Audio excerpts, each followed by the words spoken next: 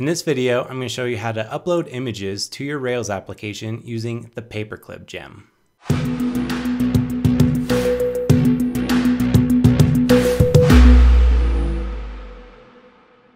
Alright, so for this demo, I've quickly scaffolded up a simple application with posts. So what we are going to do is add Paperclip to our post model. So for the first thing, let's go to rubygems.org and search for Paperclip. I already have it up right here. From here, let's go to under the link section, the home page, and click on the home page, and that will take you to the GitHub documentation. All right, so a few things. ImageMagic must be installed for Paperclip to work. ImageMagic handles all of the processing of the images. So to install that, you can use Homebrew by doing brew install ImageMagic if you're on a Mac. If you're not using Homebrew, I found this awesome little ImageMagic installer from the fine people at Cactus Lab. All you got to do is download this and then run the installation of it. And then after that is done, all you need to do is go to your terminal and type in which convert. And if you get a printed out location, so /user/local/bin/convert is where it's at on my machine. If you find that you get the same thing without any errors, then ImageMagic is installed correctly. So after ImageMagic is installed, let's go back to the documentation. What we need to do under the installation section of Paperclip on GitHub, we need to install the Paperclip Gem. So let's copy this and go to our Sublime. Let's open up the gem file. And down at the bottom, I'm just going to paste it in, gem Paperclip version 4.2, save that. Now let's go back to our terminal and run bundle install. And this will run out and grab the Paperclip Gem. It's already installed on my system, but if you don't have it, it will fetch it for you and install that as well as all the dependencies. All right, so in addition to that, let's restart our server. So Control C, hit the up arrow. All right, so that is good to go. Now, next thing, under the quick start section, what we need to do to get this working is add the has attached files and validates attachment content type to our post model, or whatever model you are adding it to in your application. So I'm gonna copy has attached file, go back to Sublime, and I'm going to open up the post model. So in here, I'm going to paste that in. So in the example, it says avatar. So they're adding an avatar to the user model. What we want to do is add an image to the post model. So I'm going to do image. And then for the styles, you have the option of uploading different sizes to use within your views. So let's add a large, medium, and a thumbnail. So let's do curly brackets, let's do large, and let's do 600 by 600, and then comma, let's do a medium one, and we'll do the 300 by 300. And for the thumbnail, I'm going to do something different, and I'm going to do 150 by 150, and instead of using the greater than symbol, I'm going to use a hash. And what that will do is crop it exactly square at 150 pixels by 150 pixels. All right, so the next thing we want to do is add the validates attachment content type. So I'm going to copy that, all right, and paste that in. Let's change avatar to image, and let's change this from the hash rocket. All right, so that is good to go. Save that. The next thing you need to do is add a migration. So you can do that manually if you want, or you can use the migration generator, which we are going to do. So let's do Rails generate Paperclip, and instead of user avatar, we're going to do post image. All right, so let's clear this. Let's do Rails generate Paperclip, and instead of avatar, let's do post and image. Hit enter, and let's check out that migration file it created just to make sure everything looks good.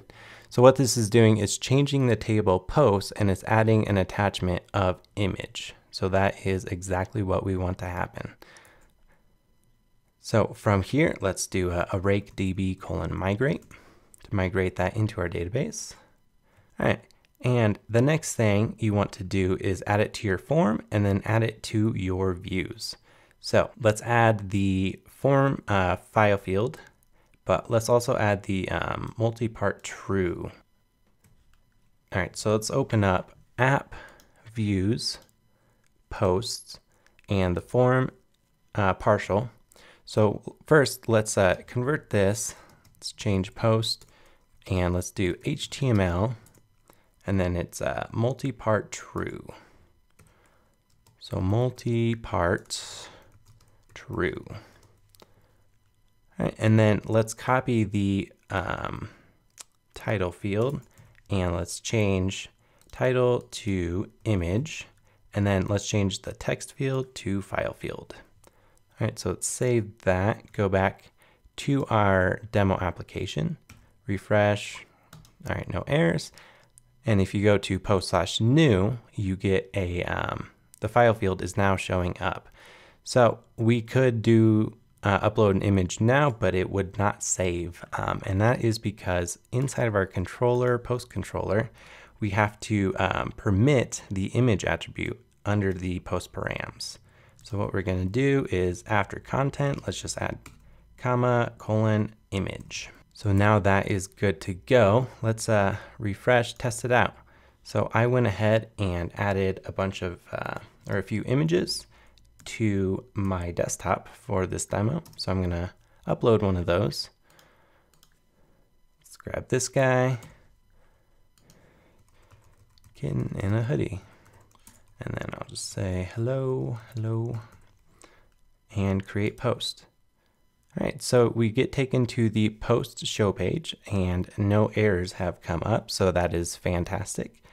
But obviously the image is not showing up, so let's take care of that. Let's go to Sublime Text, and under app, views, post, let's go to show.html.erb, and let's add a image tag. Let's do open Ruby, and let's do @post.image.url. And let's grab the medium image and then close out the Ruby tag. Save that. And if we go back and refresh, we get the file path. That's not what we want. Oh, duh. So we need to actually make this an image tag. All right, so image tag, now we're grabbing the file path and refresh. There we go.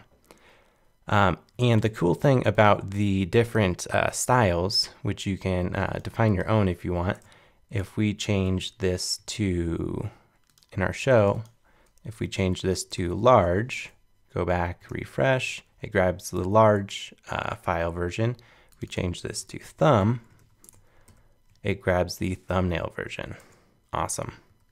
So I'm going to convert that back to medium. That is good to go.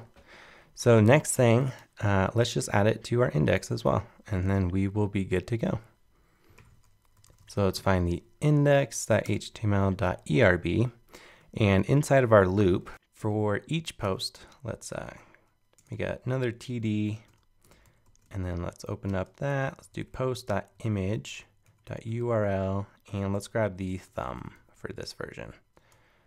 And then close the Ruby tag, close the TD, save that. Now let's go back and refresh. Oh, did it again. Let's make this an image tag.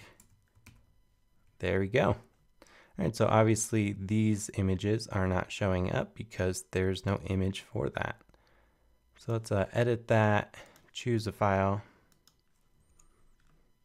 update. Now if we go back, it will show up. Beautiful. Let's do the same for the first.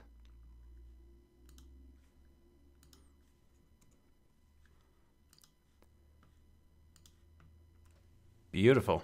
All right, so that is all you need to do to upload images or add image uploading to your Rails application. Alrighty guys, that is all for today. If you want to follow along for more, just subscribe below or hit me up on Twitter. It's @McKinseyChild. All right, see you guys next time.